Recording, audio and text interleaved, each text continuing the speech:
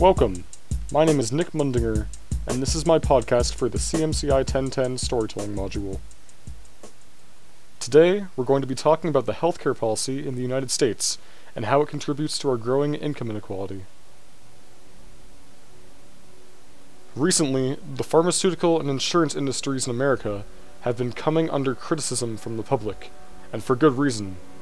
Prices for many essential drugs are at an all-time high, and the US government has no bargaining power to regulate them.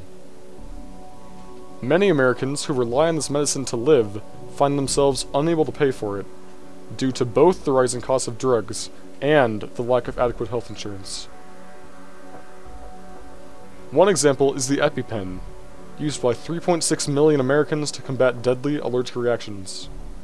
According to Connecture, the price of the medicine has increased from $57 in 2007 to $318 in 2015, a 461% increase. Heather Bresch, CEO of Mylon, the company that makes Epi-Pens, has had her salary increased from $2.5 million to $18.9 million per year in the same time period. I sat down with a local physician on this issue who asked to remain anonymous. Every day in my practice, I have to deal with patients who cannot pay for their care or for what they need. Sometimes they forego a treatment or a test because it's too expensive. They need an MRI, they cannot get it. It's always an issue with everybody. And it's very sad because I feel the country as a whole is not taking care of the healthcare and the well-being of the people who makes this country work. Since the introduction of Obamacare, the percentage of Americans with health insurance has sharply increased. However, the percentage of Americans who have a deductible on their plan has increased from 55% to 81% in the last decade, according to Time Money. Not only that, but 24% of Americans are on high deductible plans, which force them to pay $1,300 out of pocket for all medical expenses before their insurance provider begins to cover it.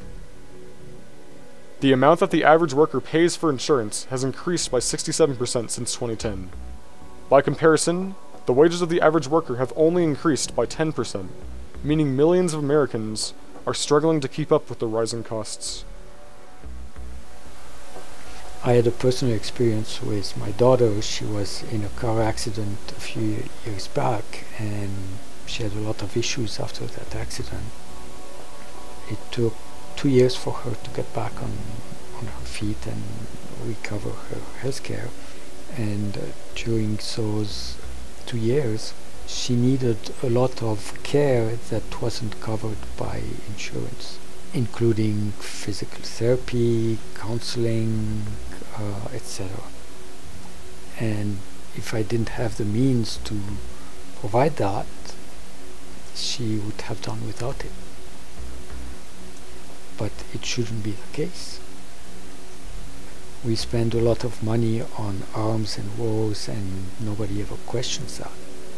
But when it comes to social issues and specifically health care, then nobody's there to provide it. I spoke with Sam Bullington, an instructor of Women and Gender Studies at CU Boulder.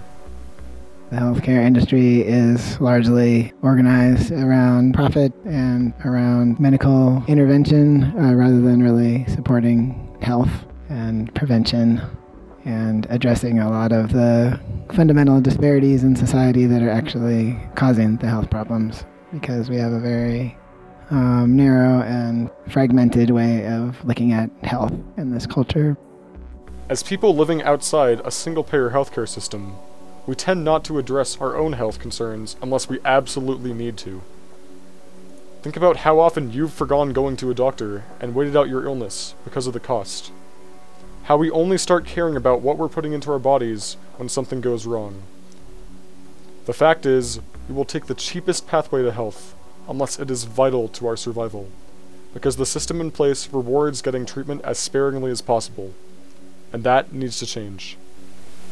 You know, there was a time where you had a job in the company who hired you and employed you was paying for your healthcare, and in return you did good job for the company, etc.